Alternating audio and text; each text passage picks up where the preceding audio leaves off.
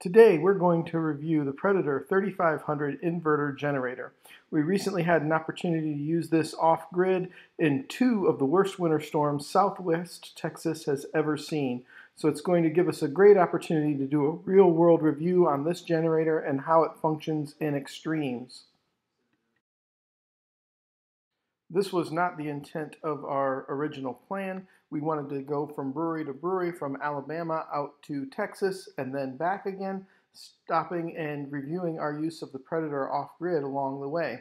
However, Mother Nature had some other things in mind, so we were only able to make one of our stops at Siluria Brewery in Alabaster, Alabama, just south of Birmingham. But what a great place that was.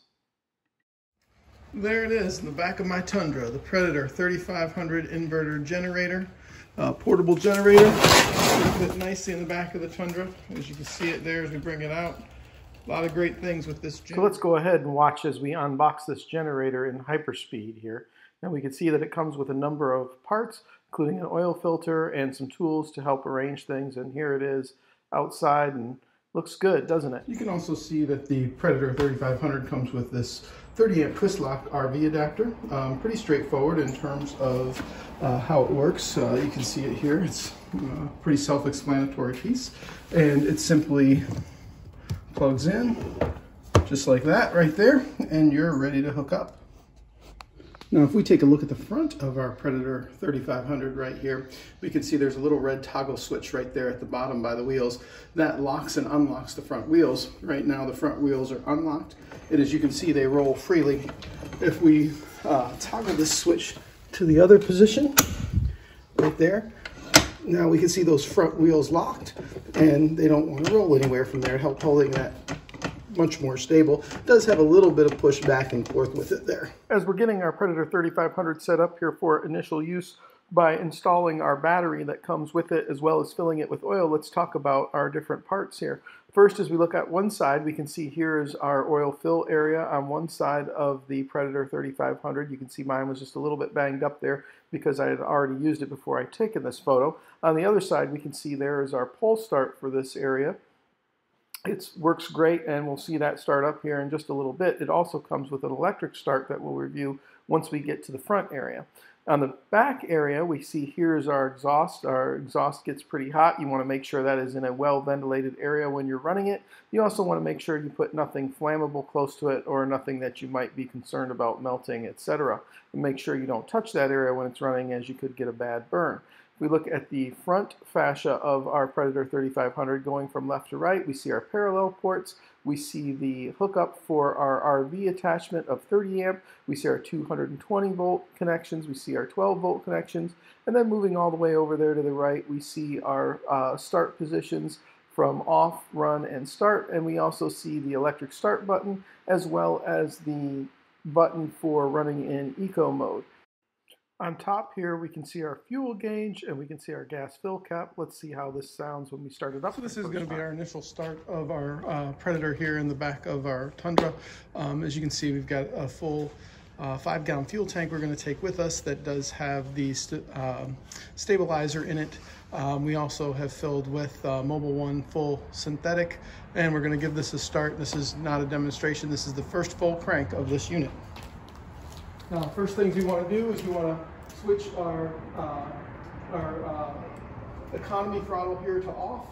We want to turn ourselves over to start here, and then we're going to go up here and give this thing a pull.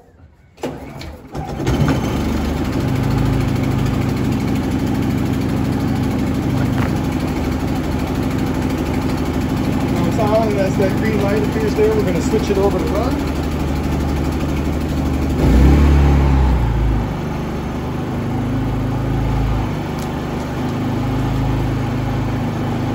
Right now is our first full startup of the Predator 3500. It was a pretty darn easy pull, pretty darn easy start, worked perfectly. We're going to let it run here for a little bit and charge the battery. I'm going to tell you that right now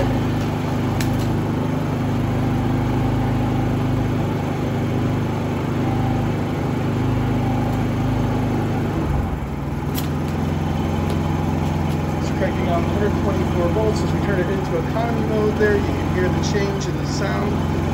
Very, very quiet in economy mode.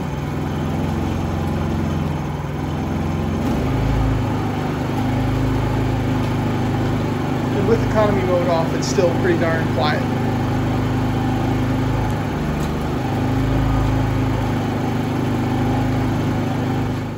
So of course we also filled this with stabilizer for our fuel, and we also filled 10W30 oil. A total of 20 ounces was required, and we intended to use this from stop to stop heading out west. But as you can see here, as we got just east of San Antonio, we hit our first ice storm, and we were forced to stop and boondock at a Cracker Barrel. And this is what it looked like outside on our truck. So we've been putting our Predator 3500 to the test here with our Lance travel trailer. We are headed through a winter storm in Texas. As you can see, that's not dirt on the front of my RV right here. That is a sheet of ice, and we ran the Predator. I just left it bent up the back of the back of my pickup bed this morning because I didn't feel like lifting it out again. Plugged it into the RV, but it is doing a great job, and I don't know how well you can hear it from here, but that's about as loud as it gets. As I back away, and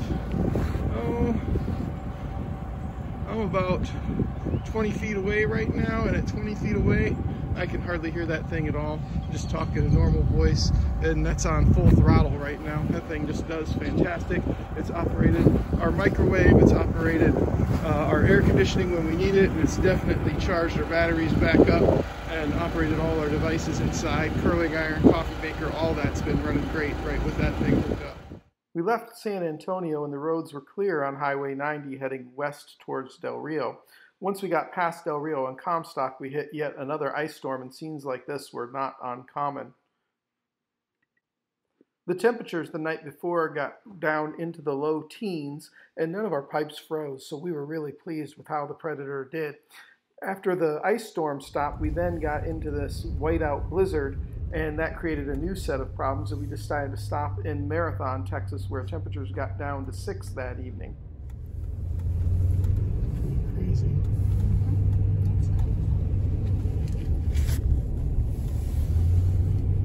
I've never had a problem with my tonneau cover leaking even in downpours and driving rain.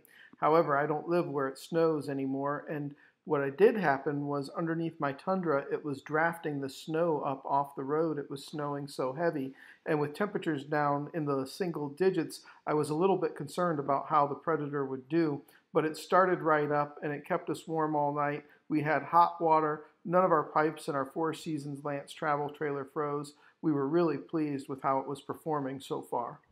So we had made it to our final destination down in the Terlingua Ranch Studi Butte area, which is in between Big Bend National Park and Big Bend Ranch State Park.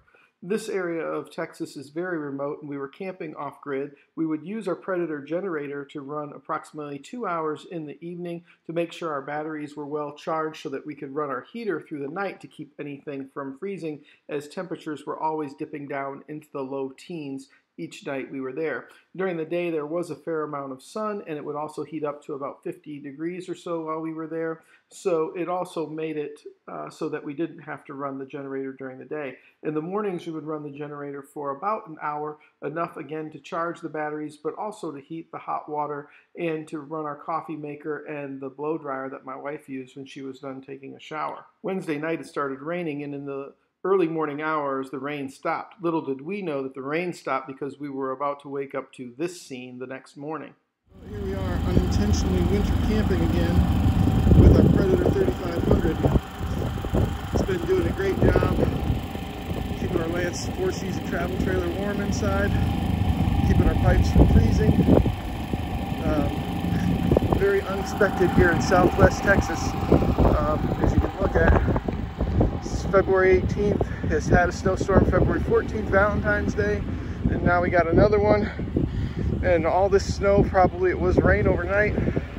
This all turned to snow probably in the last 2 hours. And as you can see there, you got a good 3 or 4 inches on the ground with it. Hopefully it warms up as expected tomorrow and we're able to move on. Before heading home the next day, we made a trip into Marfa, Texas. As you can see here, there were snow-covered streets and everything was shut down, so it was quite an unusual sight in Marfa, Texas. The next day, we got up and headed home, and while the roads were clear and there was no ice on the roads, all the Chihuahuan desert terrain was covered in snow. When we got to the town of Sanderson on Highway 90, the sheriff's department had closed it off and told us we either had to wait or turn around and head 60 miles back toward Marathon because they had semis off the road up ahead. Apparently, Del Rio, Texas had received 11.7 inches of snow. Once we made it all the way back to I-10, the roads were really clear sailing, but we ran into a new problem. Due to the devastation in the state of Texas and the two storms back to back, no fuel deliveries had been made, and I-10 gas stations were out of fuel. So we were forced to stop for the night in Ozona, Texas, but that allowed us to have a great meal at a place called Destiny's and to use the Predator one additional night for off-grid experience. And again, it performed just as fantastically as it had on the other occasions. We were able to run everything, we were able to do everything we needed with it, and although this is not a long-term review, this is definitely a real-world review of the Predator 3500, and I can say it powers our Lance travel trailer and all the appliances without a problem. And I can't recommend this highly enough, especially when you consider the cost of it versus some of the better-known competitors.